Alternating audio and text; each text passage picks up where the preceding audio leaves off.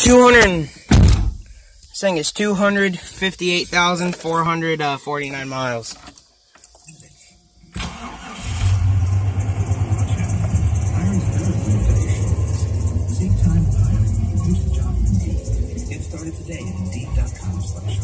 Horn doesn't work. $1 in your pocket? It's worth more than you think. Because at Wendy's, $1's all you need to pick up the new Buffalo. It's a 1996 Chevrolet Cheyenne. Hey, you deserve the most bang for your buck. Now you got it. Hot, crispy chicken topped with melty Didn't come with there either. It's a base model Cheyenne. This much flavor in one sandwich. $1's worth more than Hazards don't work. $1 Buffalo Ranch crispy chicken sandwich. More flavor, $1. Oh, one of them worked out. 258,449. Yep, no horn. Get $10 in extra bucks rewards when you spend $30 on these sizzling offers and more. Only at your neighborhood. Oh, now the fuel gauges I'd eat. It doesn't work though. Select Kellogg's cereal $1.99 and save on select Dove or Suave products. Logo 50% off. Well, let me show you the outside.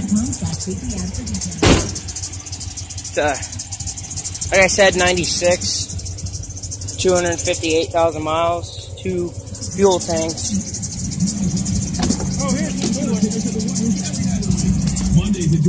It's got Ford Explorer seats on it.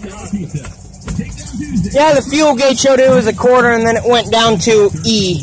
I don't even look at it anymore. I did. It's on the Bear. Wow. Bring the guys to the harem for your one-time bachelor. I would agree with him. I would not look at that thing. Take your worries away. Friday and Saturday, open till 4 a.m. I wish the horn worked, but I guess we don't. Bring your Eye in the Bear card for free cover anytime during the week. And until 1 a.m. on Friday and Saturday. Show the hood engine. He listens to the Bear's feet. It's a 350. I know you can't see the engine, but it's a nice one. Oh wow, it doesn't make the squeaking noise on the hood. It's a 3500 Cheyenne. The last time I saw this thing was the winter. The Cheyenne right there. Go to IN.gov/veterans. Manual everything, man. Indiana Housing and Community Development. You listen to 98.9 The Bear. That's a great station. It's a strong signal, so that's why I'm listening. Oh yeah. And it's not Beep-Appadoo. I don't listen to Beep-Appadoo. I don't like the 90. I don't like 95.1 really. Sometimes 101.7 plays too much. Yeah. Boy band shit or whatever. I don't know. Wait, why did you put Ford Explorer seats in this thing? Or did they come That's the way I came, Lincoln. I didn't do that. But they set real straight, so it's kind of easy on your back. I mean, I like it that way. Yeah. Just a little weird though that Ford Explorer limited seats in a Chevy Cheyenne 96. The one thing I like about this radio, it's got the 7 preset stations and not the 6.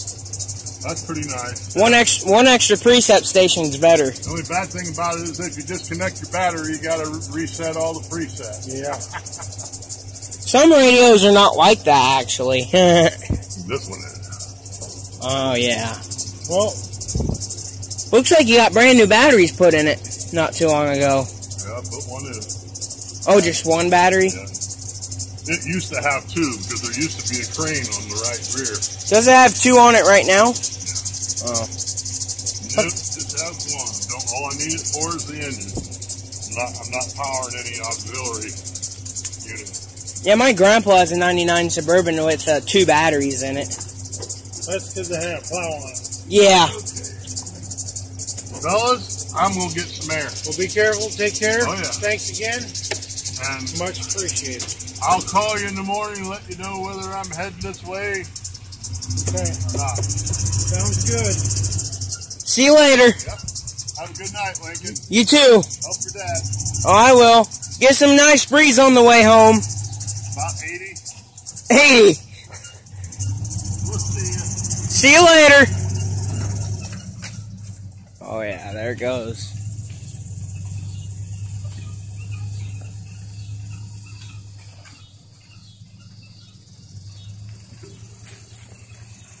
There he goes.